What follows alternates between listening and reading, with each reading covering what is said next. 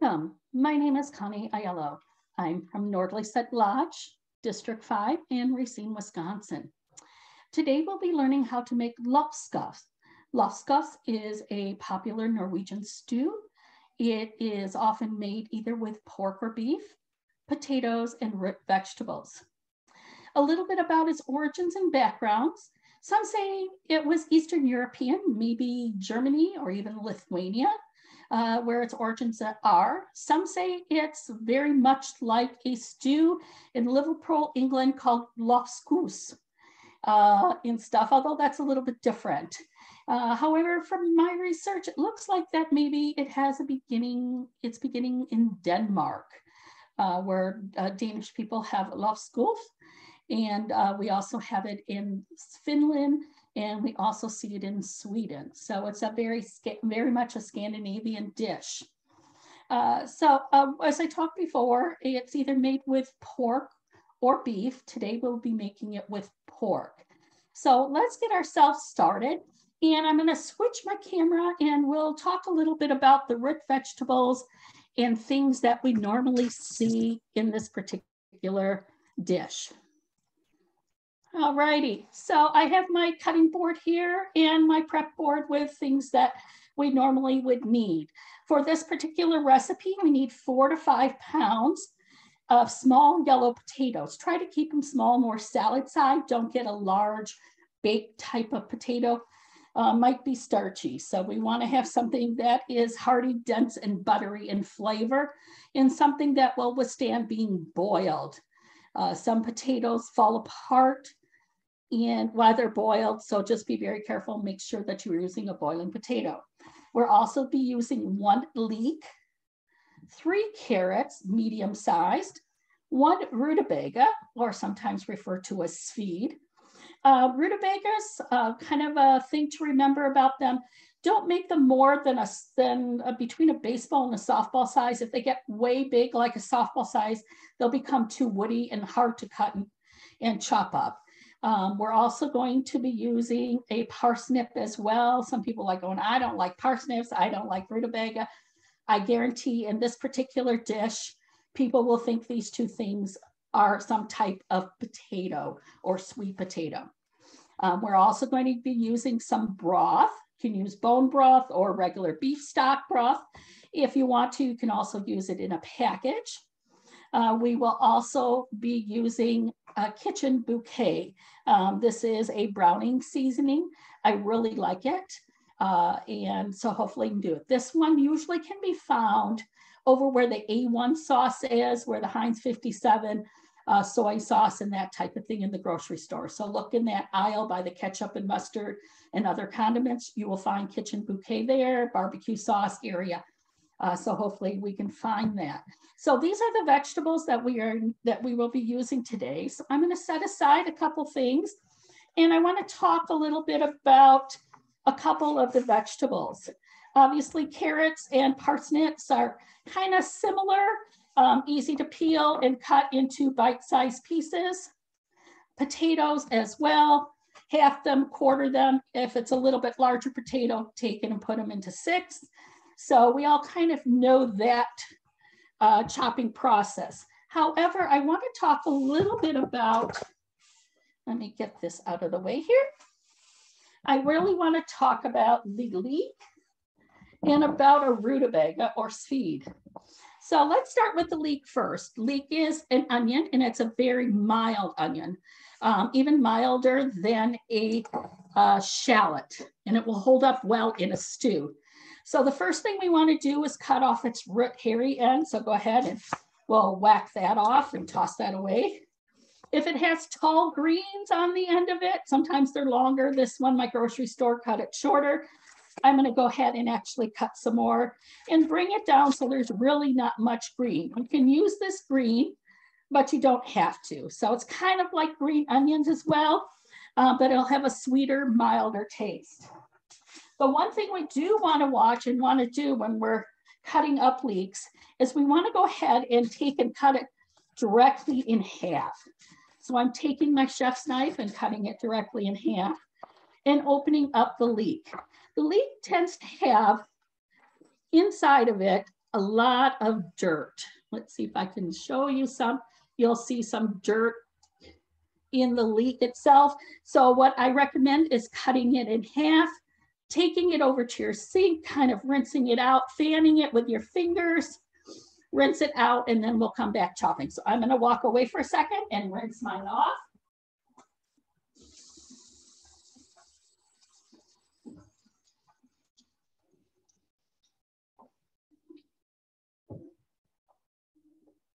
So I've gone ahead and fanned and rinsed my leek off.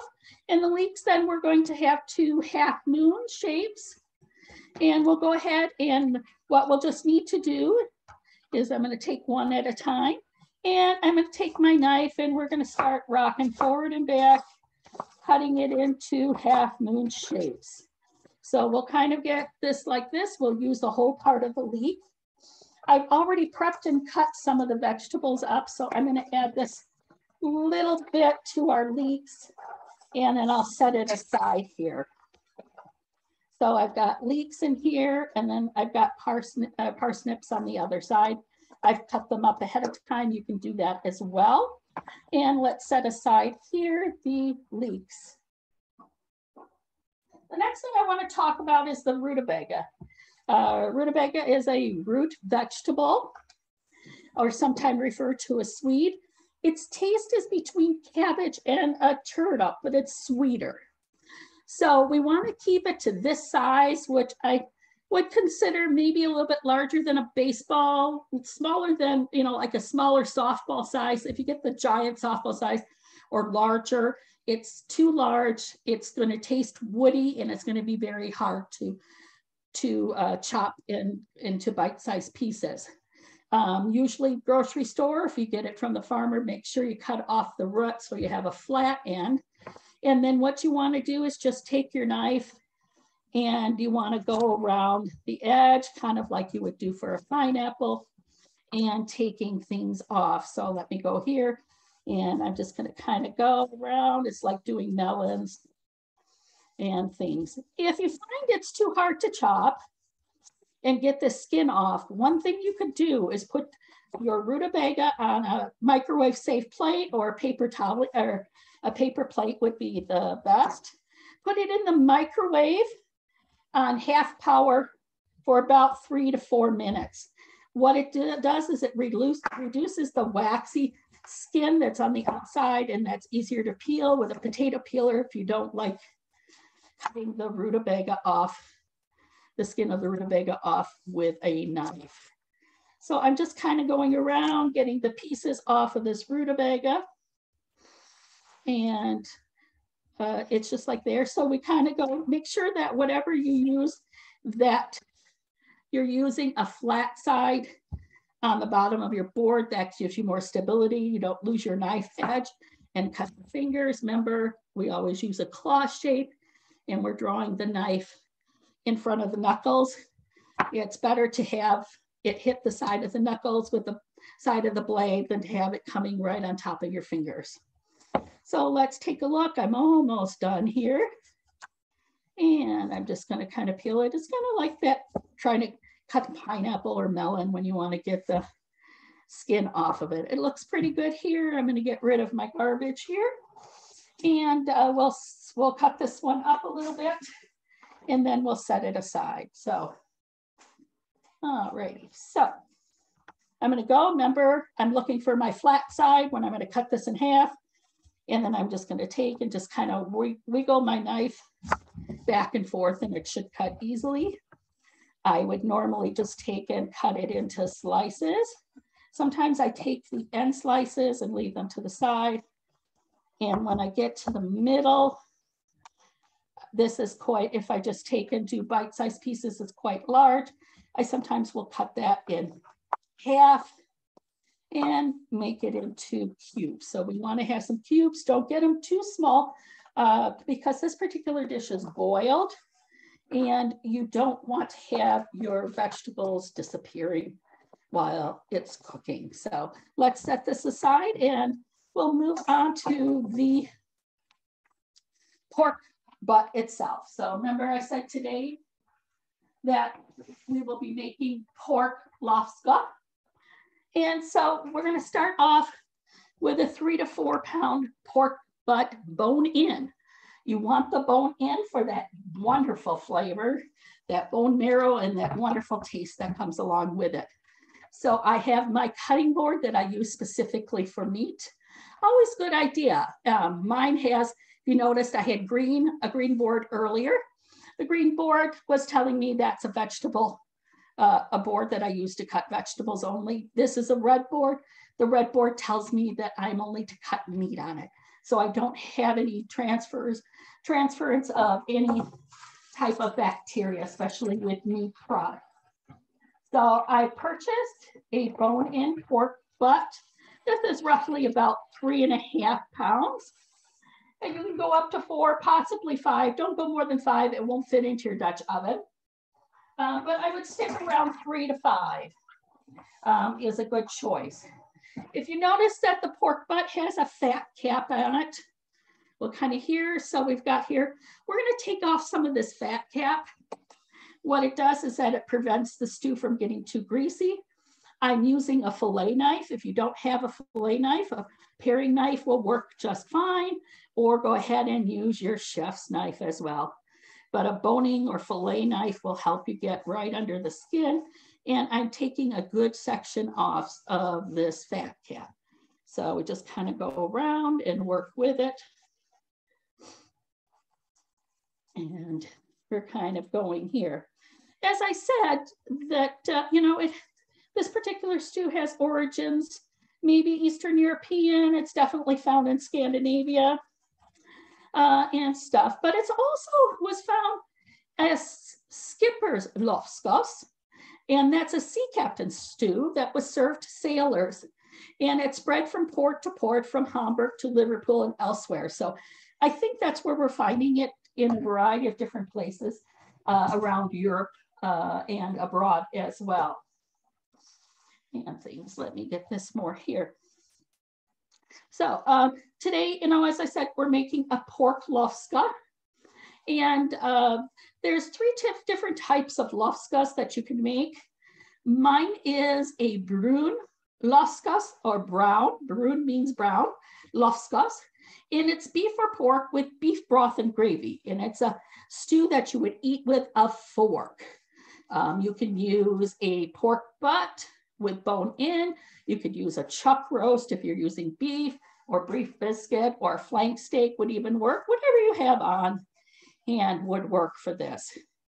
If you're doing beef, you want to go ahead and do it like a chuck roast, where you would take and brown off the beef first in your skillet, cut it up, and then add it all together and make your stew. So very much like a traditional American pot roast and things. There's a lees lopstuff, lees meaning light, and that's usually with a salted pork knuckle, ham, or chicken.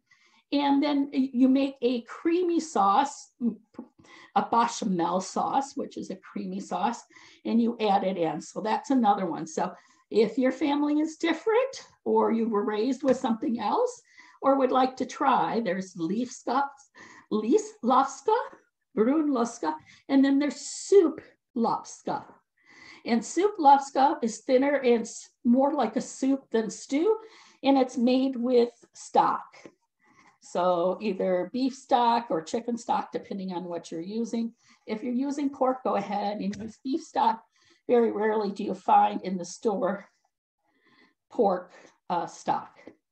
So let's see here. I'm just about done with this. I've got most of this trimmed down.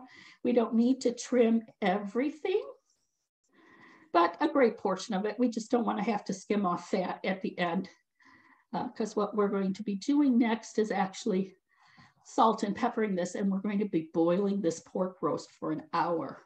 And that will bring out the flavor from the bone marrow and from the bone itself and things. So what we want to do next is we want to go ahead and salt and pepper this liberally, like we would do any meat, to give it that tenderizing and moisture. I'm going to step away and wash my hands here for a moment.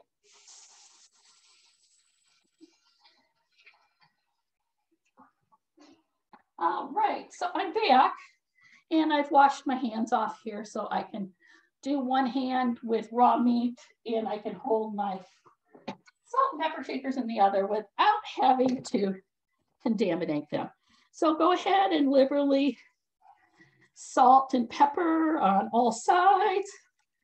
I usually do the 3 sides, use one hand for salt and pepper, the other hand to turn the meat around. Make sure you do liberal salt here and things. I'm gonna go ahead and I'm going to flip this over, get some salt on the other side. I'm using sea salt or a table sea salt. You can use kosher salt or you can use regular iodized salt, whatever you normally use for table salt. It is fine for using on this roast. All right, that looks good there.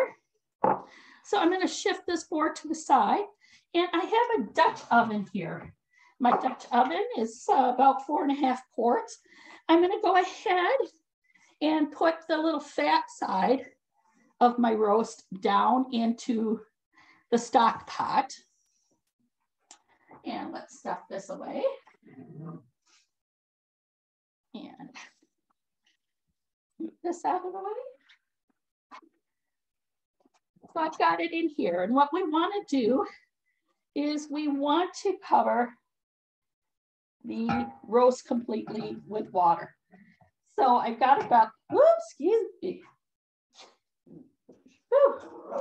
It's been that time of year where allergies come in and my sneezing starts to begin. So I've got about 6 cups of water here.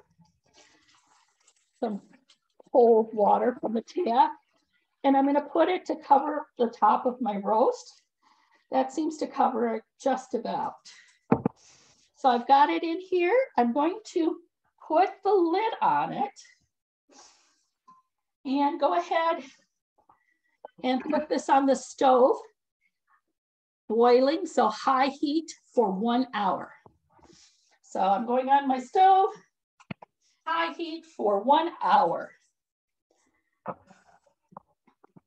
Now the next thing we're going to do, and for saving time, since it takes an hour for us to boil that pork and everything, I've gone ahead and boiled a pork butt earlier so we can kind of see the portion from where it goes next.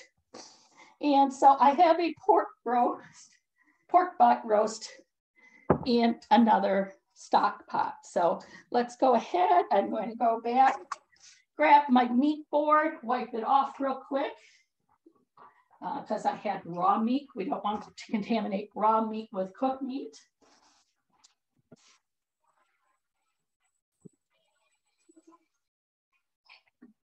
There we go. All set and done, all cleaned. I'm going to wipe it off a little bit so that pork butt doesn't slide, pork butt. All righty, and I've got my grippy here to help us out. So I cooked it for the hour, and as you can see, the water reduced in the pan. So we're going to take and use some of this water that we boiled the pork in when we put it back in. So at this point, I'm going to go ahead and remove the pork roast from the stock pan. Let's set it on the side here. And I'll put this back on the stove for a moment. And so our pork roast is cooked. And if I told you it's the bone in, that bone gave us that nice little additional flavor. We have some of the fat here. And what I'm going to do first is I'm actually going to go ahead and trim some of that more fat away. I don't know about you. I don't particularly like to eat grizzle in a stew. And I usually cut it off if I'm having like a New York strip steak or a prime rib roast and things. So let's go ahead and cut some of that major piece off and get rid of that. And then I'm using my boning knife again. My boning knife is going to help me, or a fillet knife. And it's going to help me to get around that bone. So I'm going to kind of feel where that bone is and run my knife tip along the edge of it and then cutting away. So this is a lot like how we do when we cut away a turkey breast meat from the breastbone. or from chicken, you can do the same thing. I'm going to go ahead and cut it down. And let's see here. If you noticed, it's still pink inside. We're still going to cook this. So, but we wanted to get a head start over the vegetables because the vegetables will cook quicker than the pork itself, the whole roast. And let's see here.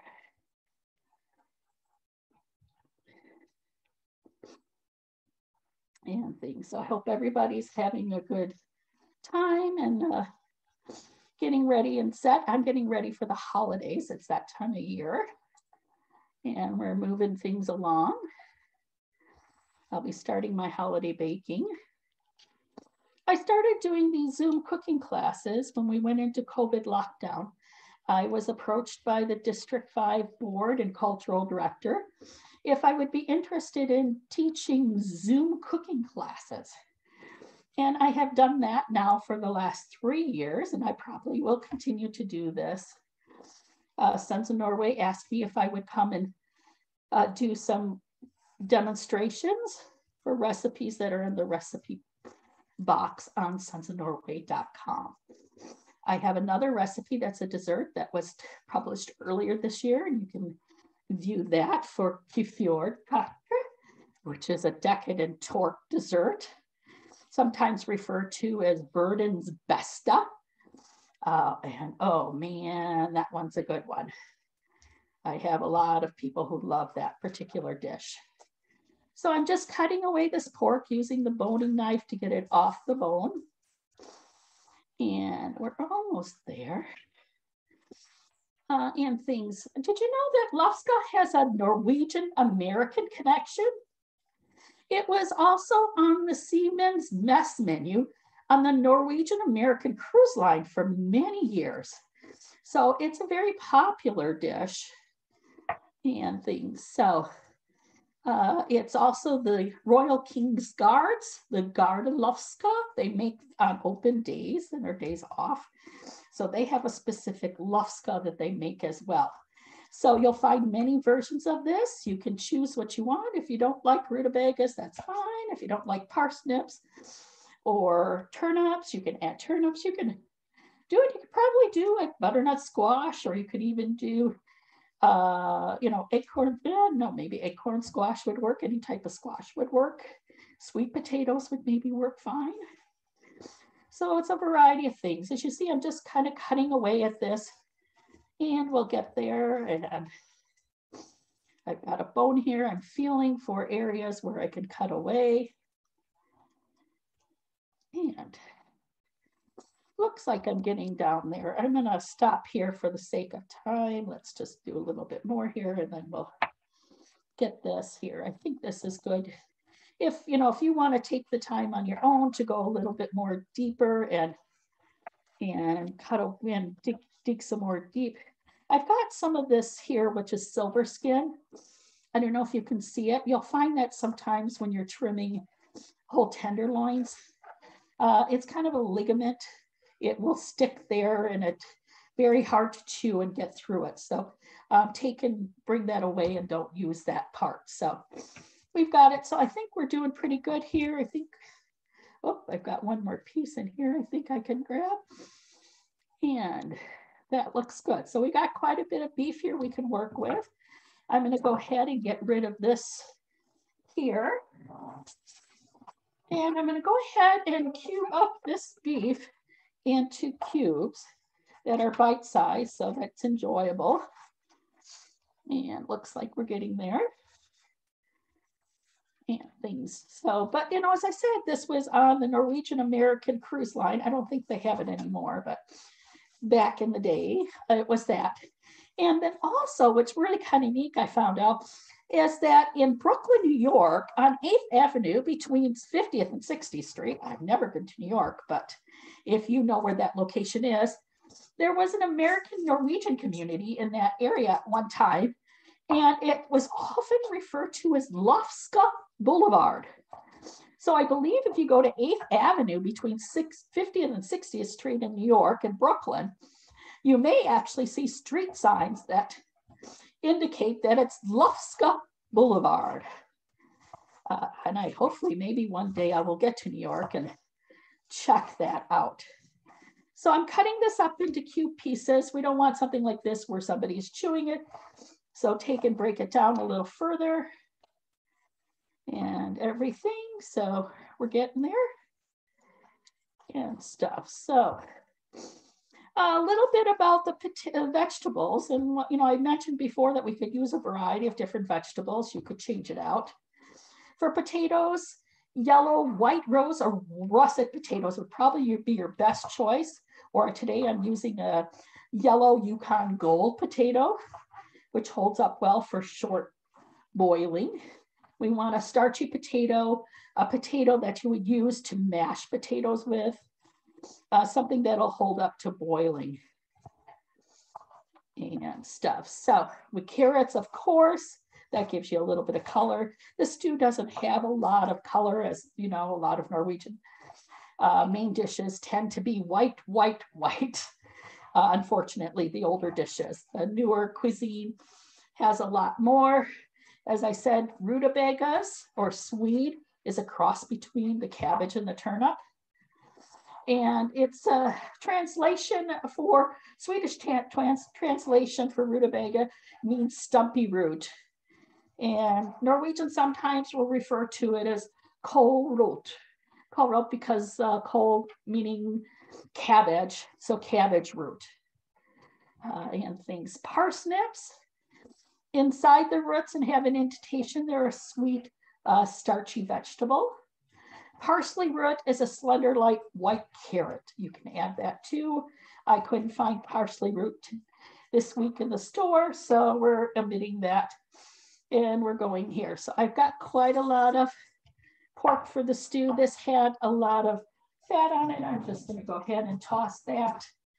I like a little leaner stew and not something that somebody has to chew on and spit out and things. So, and I said leeks. Leeks are that onion that's a little nicer.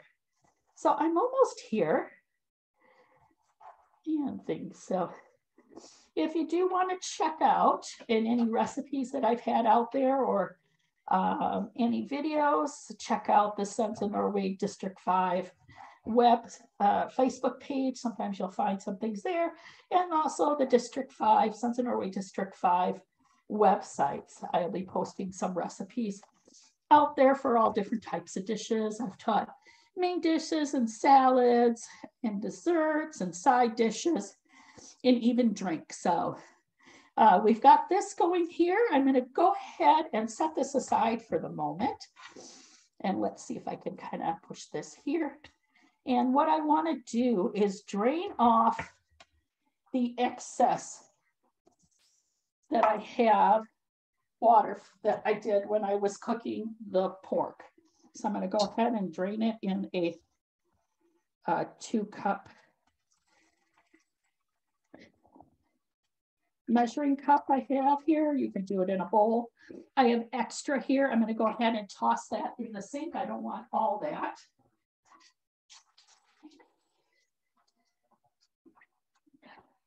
So this is a lot like using pasta water when we're making pasta. So I'm going to go ahead and pour this back in because this has all that yummy nutrients in it and things. And I'm going to go ahead and I have some beef broth or beef stock, and I want 2 cups of beef broth or stock. So I've got a 2-cup measuring here to make life easy. And I'm going to go just a little shy because, as I said, I like to add in kitchen bouquet, which is a browning agent. And I'm going to go ahead and put 2 tablespoons of kitchen bouquet. And I like to kind of mix it with the broth, so it kind of stir itself in. So I've got it, and I stirred it here, very good. I've got a little bit here. I'm going to go ahead and hopefully I won't spill it out. And I'm going to drop that into my pot. So I've got my pot here.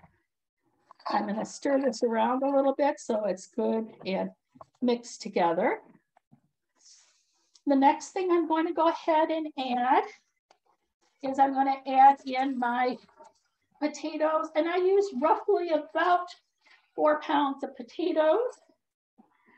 I can slide this over a little bit and we can kind of see. So I've got the Yukon Gold potatoes, and I have them in bite-sized, a little bit bigger than bite-sized pieces. So I'm going to go ahead and toss those vegetables in. And then I'm going to add in my leeks and parsnips. Just dump them all in. If you want to, you can put everything in one giant mixing bowl and then just pour everything in. I prepped things earlier today, so I just put it in smaller containers for ease in the refrigerator. Carrots and rutabaga. So if you noticed, it fills it all up here and you're like, oh my gosh, I can't fit that pork in there. We're indeed going to fit the pork in there, and it'll start to cook down. And once it cooks down, you'll have some extra room. Get this out of the way. So I put the vegetables in first because what I want to do is I want to go ahead and stir this up a little bit. So kind of get these in here before I put the pork back in there. So I kind of get it covered. All righty, so we're getting in there. Looking very good. I'm going to go ahead and add in my pork now. Remember, it's not cooked all the way through. That's why it's got some pink in it and still kind of raw. I'm going to go ahead and use my spoon here and kind of stir things up. This is a 6-quart Dutch oven. So if you have a smaller one, you could reduce size. Sometimes this is a quick, easy leftover. Some people even will use leftover pork roast and just toss the vegetables together, won't do the boiling part. But if you're making this from scratch, go ahead and do it with this method. So I've got it all in there. I've got my beef stock, a little bit of the reserved water that I use to boil, the pork roast, my root vegetables, the kitchen bouquet, and it's all set to go. I'm going to go ahead and put my lid on my stock in my Dutch oven and transfer it to the stove. Oh my, that is so heavy. And I'm going to start it off just a little bit under a boil because I've got those vegetables that need to be cooked up. So what I do is I usually start it at a boil and boil it for about 10 to 12 minutes. And then I look to see how the potatoes and carrots are doing. Can I go ahead and put a fork? Are they fork tender? Can I put a fork through them? At that point, it should be somewhat close. They may be a little bit, still a little bit raw. I would go ahead and reduce it to medium high heat. If it looks like that there's not enough broth or water in it, you could add a little bit of water or a little bit more of bone broth or beef stock just to keep it moist. Remember, this is not a soup, but you want to have some moisture left in it. So let me just get rid of the cutting board here.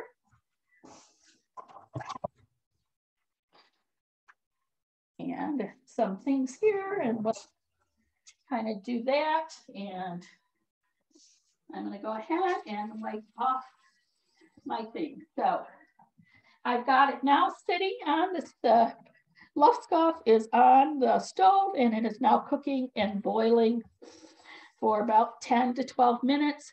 Check and see how it's doing. If you need more liquid, add more liquid. If it doesn't, it's fine. But then at that point, we turn it down to medium high heat and cook it for about another 15 minutes or so until the root vegetables are pork tender and there is no pink left in the pork meat. So that is Lapskaus. And I made a Lapskaus batch earlier today. And I got a set here to show you what it looks like when it's all done. It's a wonderful stew, has a little bit of broth and gravy at the bottom, and it has potatoes and carrots and parsnips and rutabagas. And for me, it's just like people don't know what kind of potato it is, or if it's a carrot, they always try and guessing. So hopefully you and your family and friends will enjoy this. I'm going to switch my camera back at this point. And let's go here. So thank you once again for joining me. I hope that you enjoyed this demonstration. Please check out other recipes in the Sons of Norway recipe box.